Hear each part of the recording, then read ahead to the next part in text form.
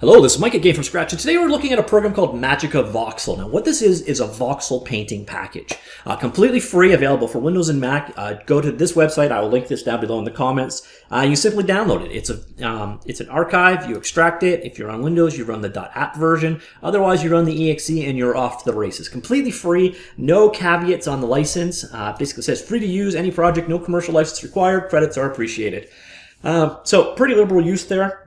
Now, the first question you might immediately have is, what are voxels? That's a good question, and the easy answer, the lazy answer is Minecraft. Minecraft is the most popular example of a game made with voxels, but by no means is it alone, or is it the first. Going way back in time, voxels actually sort of gave traditional 3D polygon models a run for it. Back before we had dedicated polygonal hardware, rendering hardware, this was a bona fide alternative to it. There was a company called NovaLogic that used to make a number of games, such as Comanche, a helicopter sim, that used voxel graphics. Now, you can look at voxels as two things. It's a rendering technique and it's a data structure. And you can think of pixels are kind of just a 2D grid of colors. You know, they go together to make an image, and that's what we call pixel or pixel art. And so really it's just this data structure of 2D color storage.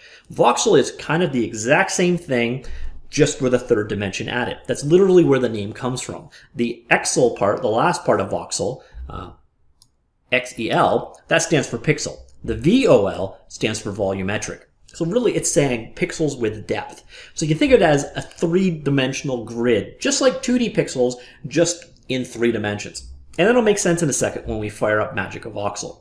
Now, one of the nice things about voxels is it's an intuitive way of working for many people. It's sort of like working with virtual clay. And it's an art style that is kind of on vogue. Like, you know, for the faux 3D game kind of set, for the pixel art 3D look, you know, it's definitely got a crowd these days, and it's probably a love or hate kind of style. But I'm not going to make any particular opinions on it. I'm just going to show you quickly how MagickaVoxel works. If you like the art style, you like the art style. If you don't, you don't. But it is actually a fairly accessible art style, so you can actually get some pretty decent results with a fairly low skill ceiling. Now, of course, just like anything, like pixel art, like 3D, a better artist is going to make better art. It doesn't give you skill, but it is an accessible tool, so it's one of those things to be aware of. And here is your starting point. You see you've got this big cube, and basically this is just, you know, let me throw the grid on and it'll make sense. It's a collection of 40 by 40 by 40 voxels, and a voxel, again, is just a 3D pixel. So you see here, it's just kind of a cube in space, and we can color each side of that cube. We can get rid of the cube, and that's about it. So that's kind of what you do when you're working in voxels. Now let's look a little bit about that getting rid of. Here I am in erase mode, like so. I'm going to go to voxel select mode. So you've got your brush selections up here. So voxel face, box, pattern, center, or line modes. So we're going to draw in voxel mode, which is, you know, individual pixels, and we're going to erase. So you'll see right off the hop, when I draw on my mouse, I basically just delete whatever's underneath me. Now we can go ahead and do things like change the size. So we're going to erase 5 by 5 chunks at a time. So if you want to rapidly get rid of voxels, you can. And now we're just kind of deleting things out of that space, like so. And this could also be a sphere. So we're going to cut things out in a circular manner. Or we can go back to the single voxel mode. We've got the other option. We can do it entire faces at a time. We'll see that very quickly. We can do it a box selection at a time, which is so you see it's selecting the box as I move the box in and out. And we can also do really cool things like go down an entire axis at once. So see here, this red line represents your x-axis, this blue line is your z-axis, and if we scroll around here, that green line there is your y-axis. So what I'm going to do right now is along the x-axis. So I'm going to turn x-axis on, like so. And now our rectangle mode is actually cutting a hole entirely through our surface, like that. So you can do some pretty rapid results. So far all we've done is killed things. So let's go ahead and create. So now we're in attach mode. I'm going to turn x-axis off, go back to voxel mode, and you see we can now add on. Oh, did I switch colors? Yeah, I did. So here's your palette. Over here, you can do a fixed color palette. You can open and save, so you can just use the colors that you want. And I'm adding red voxels on top. The last thing we can also do is paint. So this is just going to change the color of the face of each voxel, like so. And that essentially is the crux of how you do things. Now let's do a really, really, really simple example so you can see it from the beginning. What I'm going to do is come here to Tools and zero out the entire content. So basically, I just erased our voxel. So now what I'm going to do is create a road. Pick a grayish asphalty color. I'm going to come down here into, let's see, I want voxel mode. 1 is fine, but I want to do it along the y-axis. So the entire y-axis is going to paint as I go. That guy. Oh, I'm still in paint. All right, attach. So this will create for us. And I'll just draw like that. So there is our road. Pretty simple. Now I'm going to do switch over to paint mode. Grab a yellow line, and we're going to just do our lines down the road. Now you'll see we're working just like in a 3D program. You can move your camera around however you wish. You zoom in and out. I'm just going to go ahead and, oops, I'll undo that. Turn axis off because I actually only want to deal with individual voxels. And we're just going to do the middle of the road marker.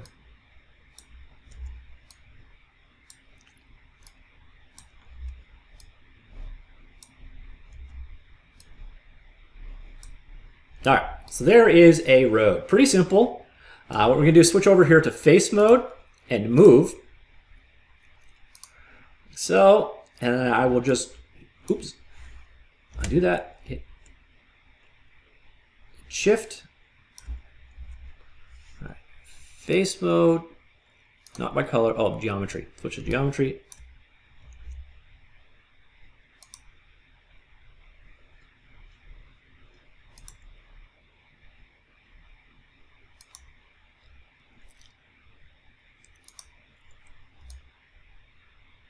All right. I'll move that guy up off the ground, like so. So there we created a simple raised road. Now I'm going to just quickly turn this into an ugly little bridge. Go back to volume mode, go back to attach mode, pick a darker color here. Now let's make this 2 by 2, and we're going to go along the z-axis and then pop. So basically I just created the suspension aspects for our bridge. Go into select mode here, grab the top half, and then just delete. So we've got our shape now going on. And now we're going to switch over here to pattern mode. You can think of pattern mode kind of like copy and paste. We're going to switch to rectangle. And then we're just going to draw a rectangle around that shape we just created. So you see it's now selected. And we're going to say use selection as pattern. So now, when I go ahead and draw, as you see,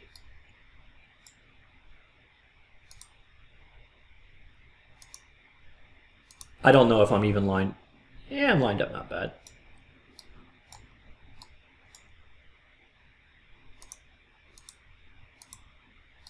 There. Now I go back to box mode.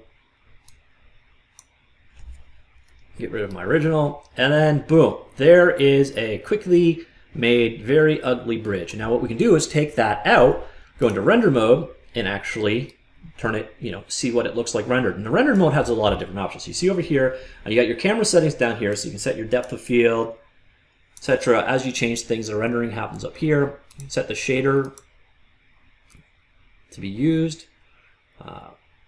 We can turn global illumination on and off, change the image size that it's done, etc. So here is a quickie renderer, and if you want, you can save it out any particular time by clicking that guy. Now, enough with me manual. Oh yeah, and we can also change the lighting.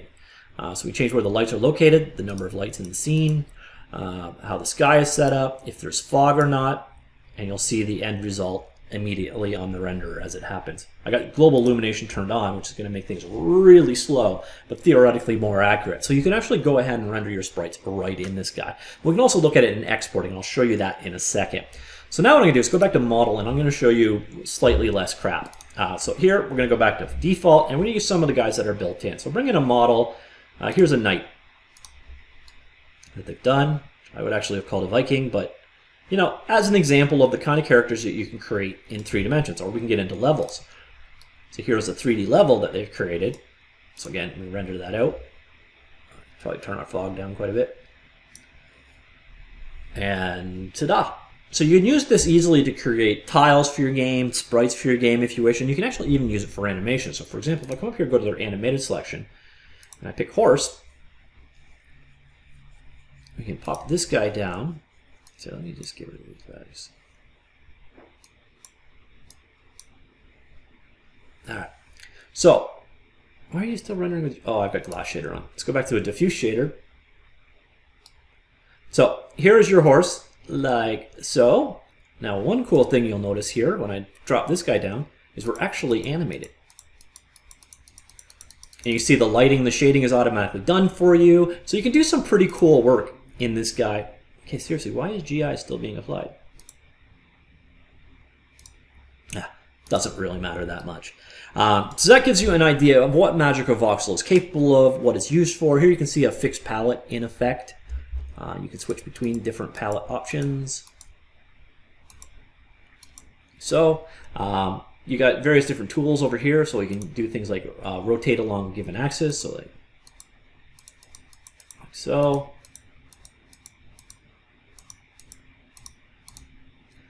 You can flip along a given axis, scale, etc. So you've got tools up here. You can copy and paste. You can use Control-C, Control-V to do so. Main thing is that you switch between your modes over here as you're doing so. So realistically, that is MagickaVoxel. Now, when you're done with it, you come down here to export, and you got to, oh, sorry, I didn't show you MISC. And you can work with different kinds of shapes, like cylinder, just raw shapes to start from, like so. But you come down here when you're done and you like your work, you go to export, and you've got a bunch of different options here. Now, probably the two most common, well, if you're going to another Voxel app, you can export it as Vox, open it in another thing. You can export it as an OBJ, which is alias wavefront object. Truth of the matter is the results, the textures on them were terrible. Something's really weird with this export. And I've seen a lot of people actually recommend that you take this guy out in Voxels to another free application that can do, it's not quite as nice for the modeling tools, but it is better for the OBJ export. So I did have a lot of trouble with the OBJ export here, but what most of you are probably going to do a lot of times is 2D or isometric. So you can basically export as a 2D sprite or export as an isometric pixel sprite. So here I'm going to 2D, and you'll see it just creates a 2D file for a PNG file, and it renders out your sprite ready to use in your game or for your art or however you happen to be working. So that's really kind of it. You know, this is one of those things, again, it's just another tool in the toolbox. If you like the style, definitely do check it out. Completely free. You may find yourself really taking to the workflow right away.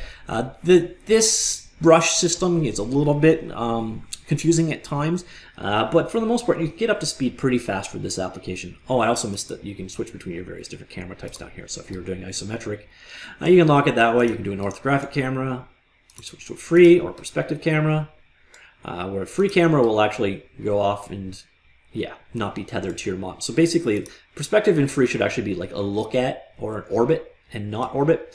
But you will find the camera options are pretty solid and do what you want.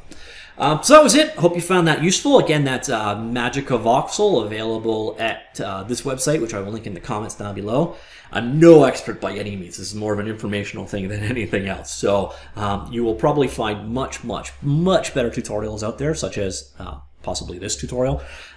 So I hope it did just raise your interest. It's kind of a cool program. It's kind of a cool art style. So if you are looking for a style, you may not be the #1 artistic soul in the world. This might be an outlet for you, or you may just prefer this style. And this is a great little free tool that you can add to your arsenal. So hope some of you found that useful. If you did, please do click like. And of course, we do all kinds of game development related content here. And if you're interested in that, please do click subscribe. All right, see y'all later.